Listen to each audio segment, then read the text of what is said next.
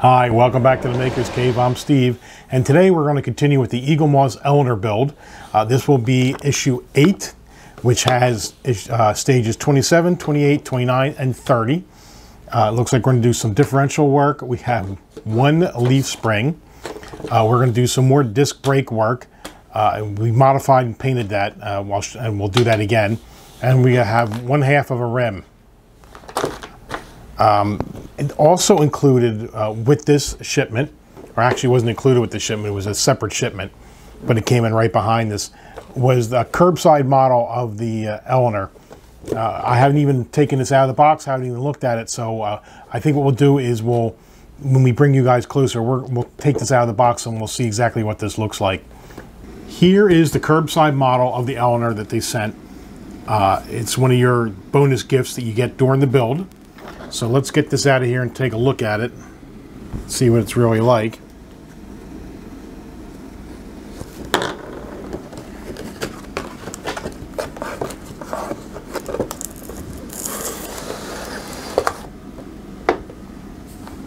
And there it is. It is die-cast metal. Oh, looks like it's held in there. Yep, little screw under here.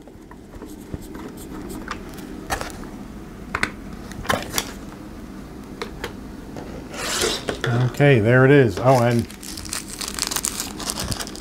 treats. Don't eat these. So here's the model. The wheels are free moving. They don't move left or right. They are fixed. Like I said, this is a curbside model, so I don't expect too much detail or functionality out of this. We'll take a look at the bottom first because we saw that before. So it looks like they did some coloring. That they painted the exhaust silver. It looks like they painted the transmission silver and the gas tank, which that's kind of curious because in the model we're building, the gas tank is black along with the chassis that's black. But they actually chromed this out, and you know what? I got to tell you, I kind of like the contrast of this chrome on here. Maybe we'll go back and paint our gas tank a silver or chrome color on the real model. There's the roof. There's the front. There are some plastic headlights and the fog lights, and on the rear there are some plastic red lenses. The doors do open. Let's see if we can get you a close-up shot of that. And then on the, trying to get you here. There you go. And in the interior, red steering wheel, looks like some decals for some dash gauges. And that is about it. Like I said, it is die cast. Neat little model. This would be perfect for a diorama. And as a matter of fact, I'm looking at it right here, and right here is a screw that I think holds this top chassis onto this bottom chassis, or holds the body onto the bottom chassis. I'm wondering if for some fun we could actually maybe get these to light up, give it a little bit of life. That might be pretty cool. So there you have it. There is your bonus gift from Eaglemoss for the Eleanor build. It's a 1/24th scale, by the way. So now we'll go ahead and we'll start building our bigger model. Alright, we are going to start on issue 8. And the first kit is going to be, 8 is going to be kit 27. And it included part of what looks like the rear axle. Okay, so once let's take that, it also included a couple of these springs. Put these aside for right now. So it takes the rear axle and it wants us to bring back this part from kit 26. And we want to orient it like this. actually, I'm wrong. This is included in kit 27, but it also wants us to bring back from kit 26 the half of the axle that was included in that kit. And it wants us to put this into here. If you recall from that kit,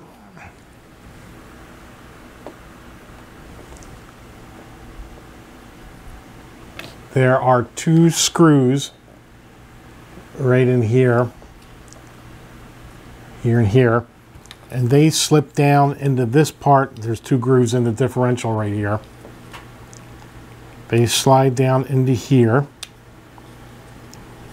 So they want us to do that, and then take the half axle that was included in this kit and slide that down over those 2 screws. That locks it into place. So some PS05 screws here, here, here, and here. I apologize for the lighting. I'm going to try and correct that in my future videos.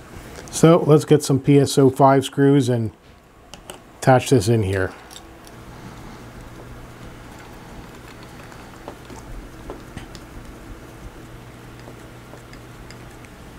Okay, so now we have one assembled differential, or partially assembled. So that was 27. I'm going to continue with 27. I'm going to orient it like this, and now with those 2 springs, they want us to place them over here and over here. And then we need to get the floor pan from 20A right here.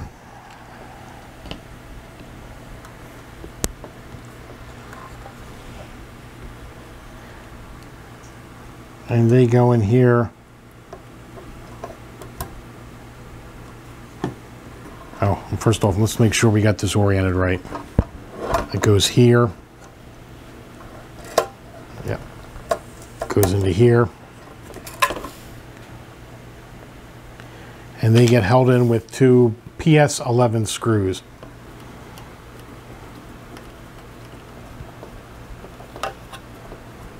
Okay, so they're in there. Flip this back over. And now we have a differential that actually shifts and moves because it's on those springs. Okay, next we're going to move on to, we're going to put this aside. Now we're moving on to 28. And it wants us to bring this back again. And the part it wants here is 28D, left spring rear holder. The pictures are very, just so you don't think it's my camera is dark, I'm going to fix that lighting for the next video, but the pictures are very dark. Everything it's hard to make out exactly what they're doing. So we're going to put this part right here. See if we can zoom in on that.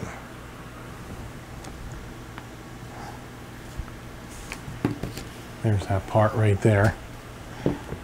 And they want it to go into what looks like here. Like I said, it's very hard to tell where they want that to go into. Now I think they want it to go into here. Now obviously if I look, there's a square right here where this goes in. And they want us to take the other one. The 2 pieces are very different. So you can see that they're very different. One is just a plain flat edge right here. That is 28C, I believe they said. That is 28C. And that goes here. And the other one is 28D.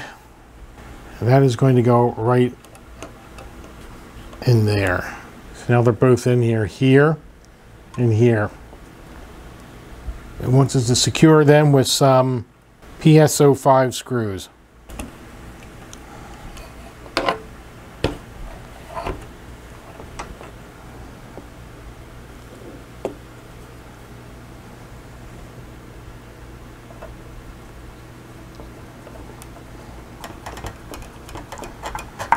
All right, so now they're both held in there.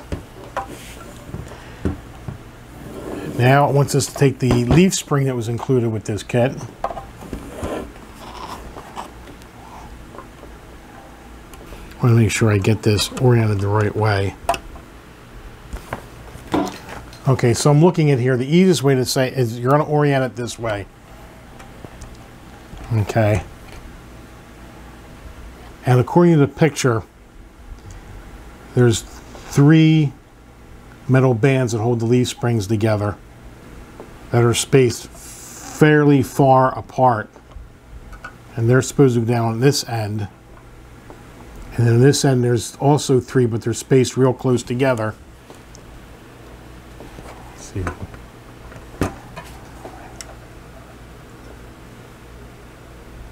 see. 1, 2, and 3. And they're supposed to go on this end. So that's how I think it's supposed to be oriented.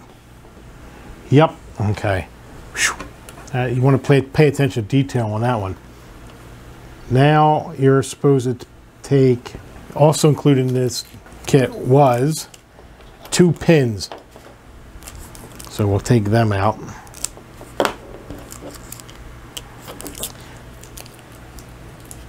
As you can see, they're very small pins. Leave them here in the white so we can see them. And in here, there's a hole, and it wants you to insert that in there. And they give you a little hint here to tell you pliers may be needed, but I'm going to see if I can get this started. There we go.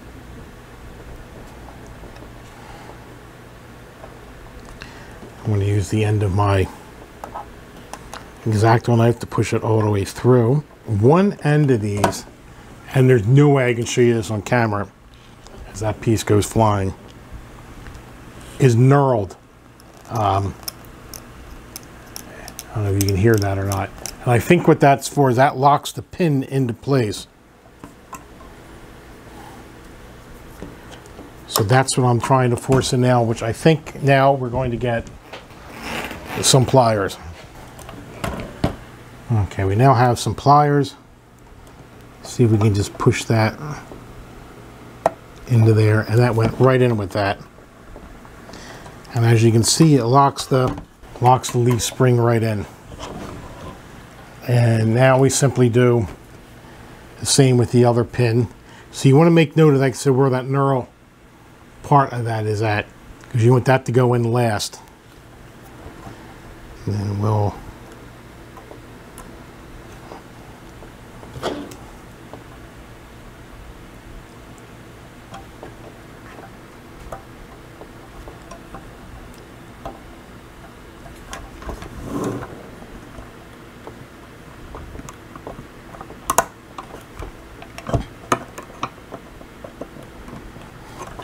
now you want to be careful putting these in, because this is all plastic along here, so you don't want to flex it too much, or else you'll break it. So now that leaf spring is in there. All right, then when we do the other side, it should go quicker now that we know what we're doing. So that was stage 28. Continuing along with that, it wants us to now orient it like this.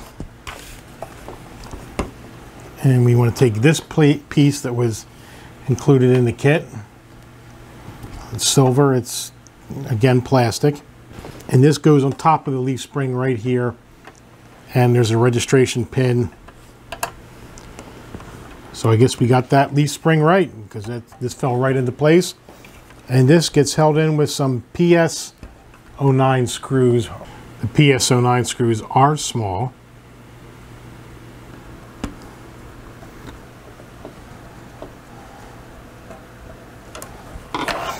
Okay, that's it for 28. Now we're going to move on to 29. Before we get started on that, though, it looks like it wants to take a clevis type pin here.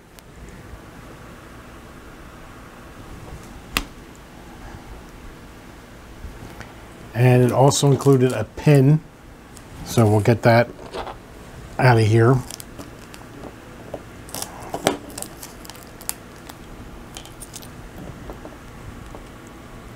And again, I said it's hard for you to see on camera, but on this pin, one side is smooth.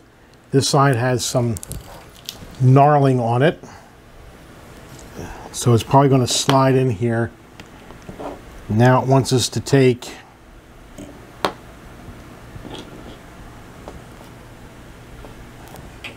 this part right here, and it slides onto here. And I guess that's where this pin comes in at. All right, so what we're going to do is we're going to start this here. And again, we're going to take the pliers.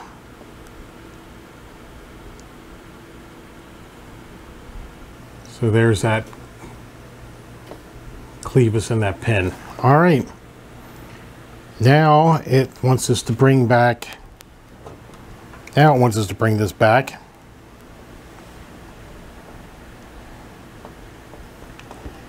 And it wants us to sit there as, again, apologize for the lighting,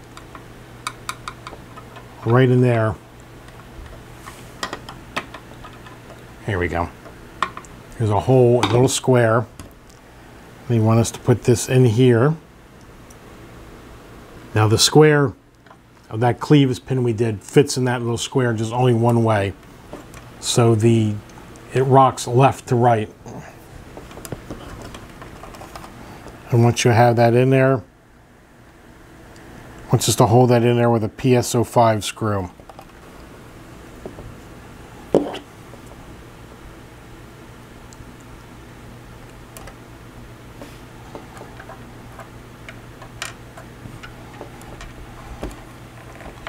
Hold it into place with my thumb.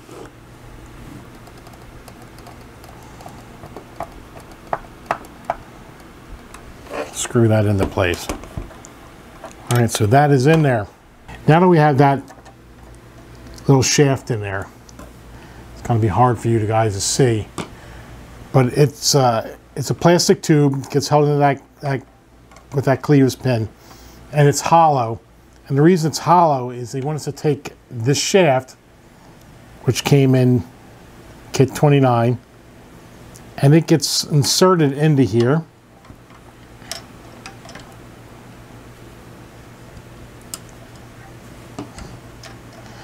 And the other end goes up into this plate we installed on the differential.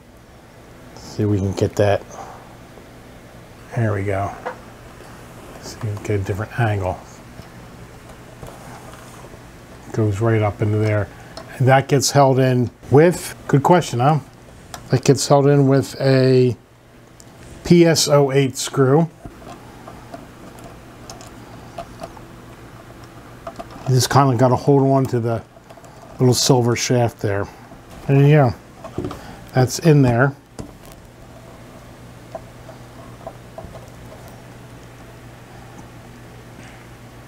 Next, in stage 29 is, oh, this is where we're going to do some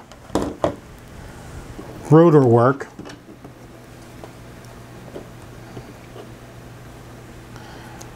With a brake caliper.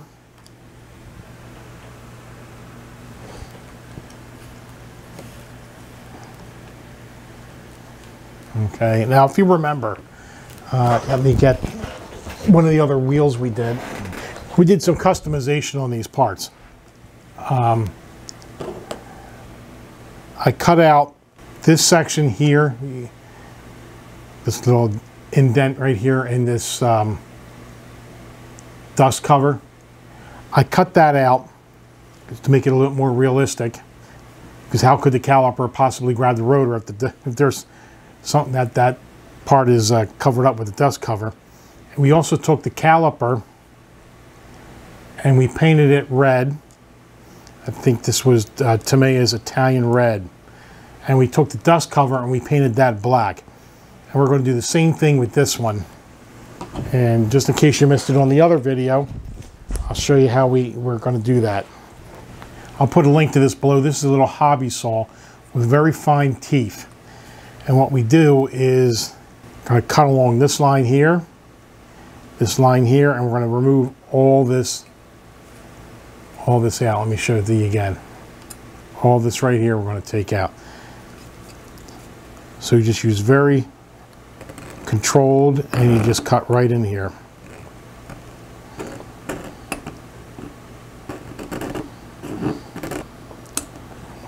And we come down to the other part.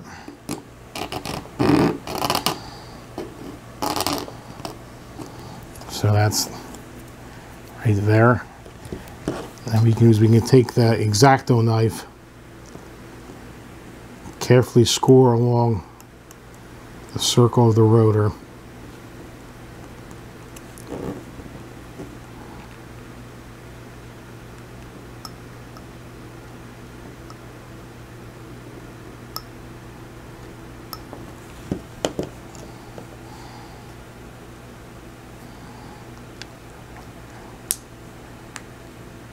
And then that just pops right out. And then just to clean this up, I take the Dremel on some low speed and just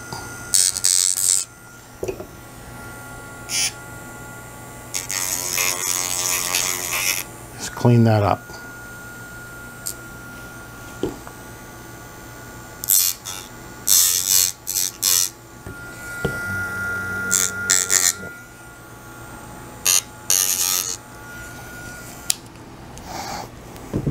Okay, so now we have something that looks like more of a realistic dust cover.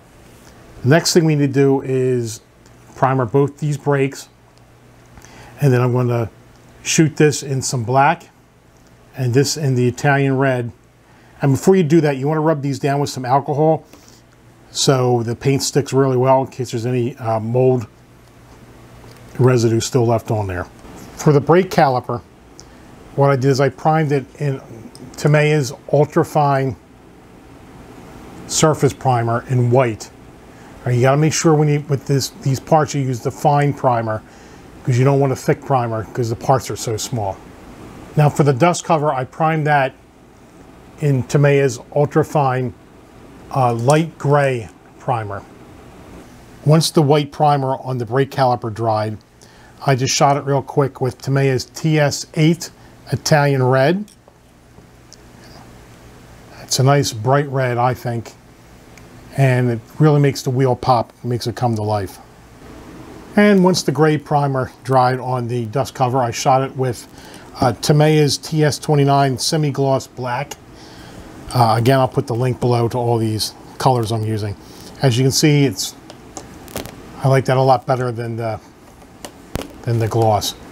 And here's what I was talking about on the back. We're not going to see this in the model, but if you can see some spotting in here, after I rubbed down the brake caliper in some alcohol, I forgot to do the dust cover. So you can see there was some residual, you know, I guess mold release or whatever from where this was put in the mold, and that's what created this little speckle right here. But you're really not going to notice that on the model in the end, so I can live with that. It still looks better than everything being all one color. All right, now that we have all the customization done with these parts, it's time to put them together right here in stage 29 or kit 29. And this is why I wasn't that concerned about the dimpling of this paint back here, because it wants us to take this rotor, we put the dust cover flat against the rotor here, and if you notice there's little cutouts here, and there's a little pincher piece on here, and this just simply slides over and goes in between into one of those crevices. So now it's holding on. So now it wants us to bring back the bottom of the car, and we just simply put the wheel on. Or I'm sorry, actually put the rotor on. And there you go. Let me lift this up so you can see it.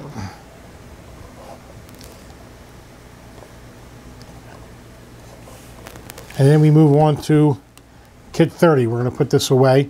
Now this sits on here very loosely, so I think I'm going to take this off, put this over here, put the bottom of the car over here. Now we move on to kit 30. All right, kit 30 has us doing half a rim, so there's only 3 pieces here. There's the internal rim part, central rim part, and the hub cover. Now, as usual, the hub cover we're just going to save for later. So to put this together, it's pretty simple. You've seen us do it before. Seen me do it before. The central rim just falls right into here. Oops, sorry, got it upside down. Goes right into there, and it gets held in with 3 PS05 screws.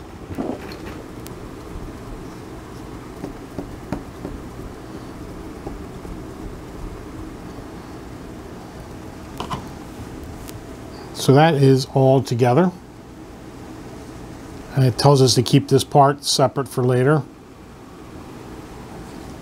And that is it for issue 10. Issue 8. And I guess we can summarize. So here's what we accomplished today in issue 8. We did the finished off the differential with the axle, put the leaf spring in. We did a shock, put that in here. We did the rotor and brake with customization and the paint. And we did another half a rim.